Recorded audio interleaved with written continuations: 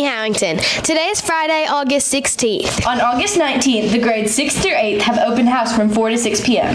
If your parents want to meet your teachers and check in on your progress, make sure to come. The Cheer T-shirt fundraiser has been extended to August 30th. August 23rd, the middle school is hosting a discipline-free dance and a pizza party for students who haven't missed a day of school.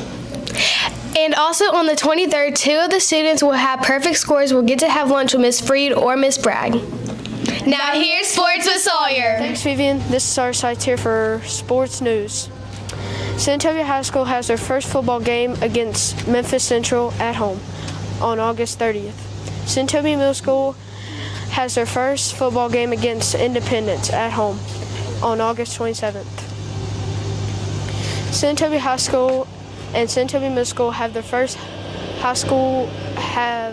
has their first cross-country meet against South Panola at 8:30. Now back to the newsroom. Now here's what's happening in Warrior Media. Everyone, I'm Maddox Nichols. And I'm Lucas Edwards. And today I want to introduce to you a new segment. Everyone wonder what Warriors do when they're not at school? Well, this segment is going to give us a chance to see our Warriors in the wild. Any Warrior can take a photo with another Warrior they see out and about. Submit your photo to the Warrior Media email at the top of the screen.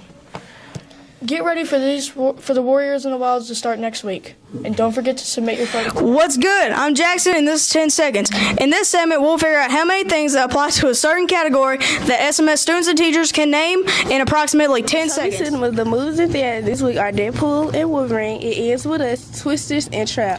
Hot Wheels Monster Trucks will be coming to the FedEx Forum November 2nd at 12:30 p.m. All tickets and more information can be found at FedExForum.com. Get tickets now before they sell out.